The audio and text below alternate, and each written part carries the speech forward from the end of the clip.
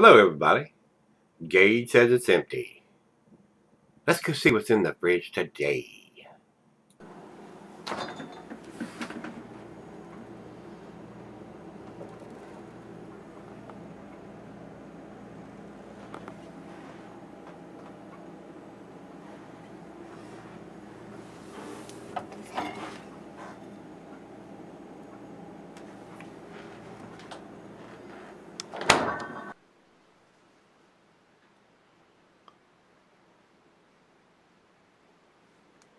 Hi guys, welcome to Gregsbeerreviews today. Thanks a bunch for stopping by, I do appreciate it. Today's beer comes from Cooked Run Brewing there in Virginia. This is their Double Edge, guys. And before we get started, I picked up a bunch of beers at the craft beer store, and some of them had dates and some of them didn't, and I have no control over that, and some of them were at the end of their shelf life and some of them weren't. You would think at a craft beer store that once these things, especially the ones that have dates, once they get close to their 90 days, they would mark them down to get rid of them. Not so much. And some of these breweries don't think a dating machine is a necessity. And if they do, they're putting it on the carton or the case or the bumper of the truck that's delivering it or whatever. This has no date on it, guys. I don't have any clue of how old it is. I'm hoping it's going to be fresh, and it has "Drink Fresh" written right on the label here. But they think it's important to say "Drink it fresh," but they don't think it's important to put a date on it. So what's up with that? They must be smoking some real good shit. That's all I can say. I don't understand that. The first purchase is your brewing equipment, and the second purchase is your dating machine before you brew your first beer. Just my opinion. So, especially if you're producing IPAs and double IPAs. Enough said on that. It just chaps my ass. These breweries think that they can put these beers out without a date on. It is what it is. 8.5%er, and I'm just not a big fan of all this silly ass graphics on there, and you got to turn the can around on the back side to find out what the hell it is, you know. And this says here Double Edge Double IPA with lemon, lime, matica, and lemon drop hops, 8.5% alcohol by volume. Absolutely nothing written on the bottom of the can. So, if I want to review some shit around here, I got to pick up what I can get. If you're not sending it to me, or if somebody is not breweries or subscribers that do think dating their stuff is important, I got to buy what I can get my hands on around here, and I have to go to the craft beer store to even get that. You can't get shit like this at Kroger's or the little gas station beer store. They don't carry this stuff. So probably have made my last run over to the barrel chest for a while. I'm just tired of having to go over there, and half the stuff I pull up off the shelf doesn't have any kind of date or vintage on it. It is what it is. When I run through what's in the fridge now, I did get a beer mail package today with 4 beers in it. So once we run through those guys, it's going to stop for a while. Double Edge American Imperial IPA, double IPA over to Untapped. And speaking of Untapped, yesterday's beer, I want to post a review rating on it, and it wouldn't let me do it. I don't know if they're having a glitch, or this is part of that little joining effort with Beer Advocate, but as far as I'm concerned, it's already having a bad effect. It's only been 1 day. I couldn't post anything about that beer, and I may not be able to post anything on this one. So it is what it is. And I tried. I restarted the browser, and I logged out and logged in and did everything I know to get it, and it won't. When you click on the plus, the check sign, the screen just goes gray, and you can't do anything. So if you don't see anything posted for me till they get their shit fixed, it is what it is. It says here, Double Edge is a double IPA made with lemon and lime plus mosaic and hops. That's what it says on the side of the can. This ultra hazy double IPA is infused with tons of fresh lemon lime flavor. Refreshing. Alright, we shall see. No IBUs, let's see here, guys. No IBUs and no date. So let's find out what this is all about. See if Crooked Run is a crooked operation.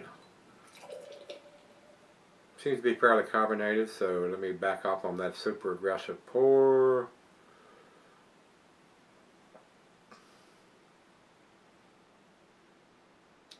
And this is very well carbonated.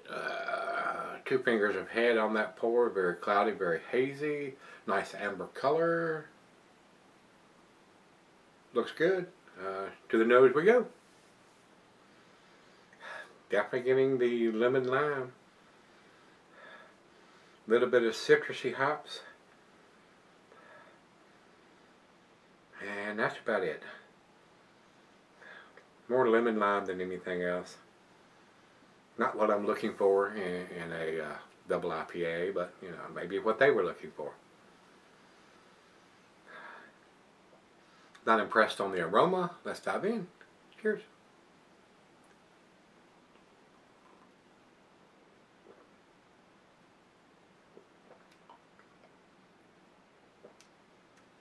Lemon, lime, slight hint of some citrusy notes. It's almost like a lemon lime soda.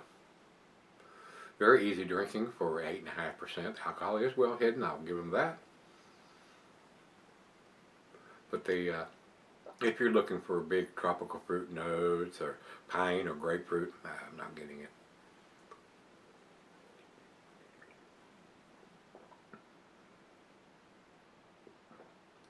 Very easy to drink, I will say that.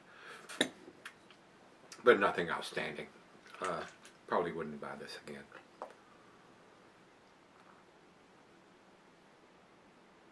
Very, very carbonated, as you can see.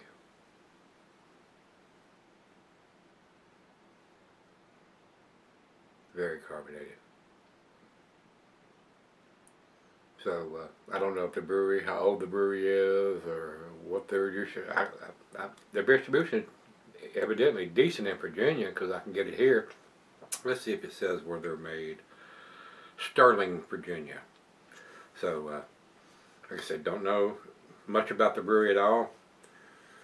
I do know that they're not dating the cans. Maybe they're dating the 4-pack, 6-pack, case, carton, something. But in Virginia, you can buy singles, and it's sitting on the shelf. So, and I bought some that were not dated, guys. I mean, because I don't know what else to do here. I mean, if I want to get stuff to review for you guys, I have to buy what's sitting there.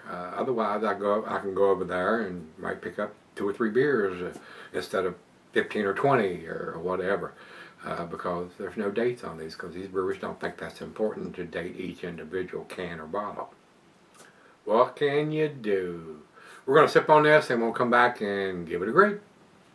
Alright guys, I'm back. Been sipping on it an hour or so. Decent beer, especially if you like lemon lime in your IPAs. That's basically on. A little bit of citrusy notes there. Now that it's warmed up. Not a lot of pine or anything like that. More lemon and lime. And a little bit of citrusy notes in there. Other than that, that's what I'm getting. Not impressed with this beer. Probably not something that I would buy again, especially since it don't have a date on the bottom of it. So I was just trying to gather up some beers to review, guys, and half the shit on the damn shelves at the craft beer store didn't have dates on them. So probably done with that little situation. So it is what it is. So final chug on this one, guys. The biggest positive note I can say for an 8.5%er, it is very smooth and easy drinking, no alcohol taste at all. So it's well made in that aspect. But not what I'm looking for in this style of beer. I want to taste the mango and peaches or oranges and grapefruit and pine and pineapple, and not lemon and lime.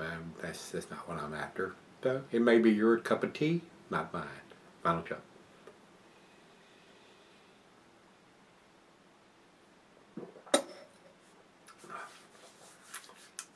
Guys, like I said, this is probably a B+ beer in a B can. And that's where I'm going to give it 85 for me, guys, on this one. Right down the middle of the B category.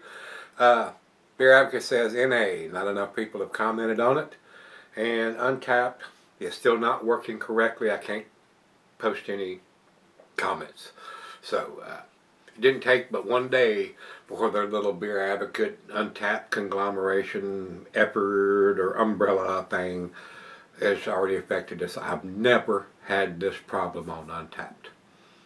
And now that they announced it yesterday that they were under the same umbrella as Beer Advocate, now I can't post comments on Untapped. So it didn't take long for that shit to hit the fan. So I was afraid of that. I mean, it probably helped Beer Advocate, but I don't know if this has anything to do with it. I'm just assuming, and you know what they say about assuming, it makes an ass out of you and me. I've never had this problem with Untapped before. And when I click the little check sign to post a comment or a grade, it just grades the screen out. It may get to the point where I won't be able to use Beer Advocate or Untapped at all. Maybe get the information, but I can't post any comments or grades or anything like that. So, yeah, again, as I say over and over, is what it is. So, 85, Untapped does have it at 3.77. I'm pretty close to that. That's in just barely into their B plus range. I'm not giving it to B plus because I don't have a date on the bottom of it. So, if you've had Double Edge from Crooked Run Brewing, let me know what you think till we meet again. Let's go see what's in the fridge.